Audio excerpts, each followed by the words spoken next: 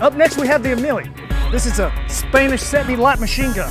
It's pretty badass because it's based off of the MG42, but it's scaled it down to 5.56, had it feed on M27 NATO weights. It's got an extremely high rate of fire, very controllable, and totally awesome barrel change technique where you turn down this handle and pop your barrel out to the side. Okay, and then over here we have some tomato sauce for making a gigantic pizza pie. I'm gonna go ahead and lay this shit on thick real quick.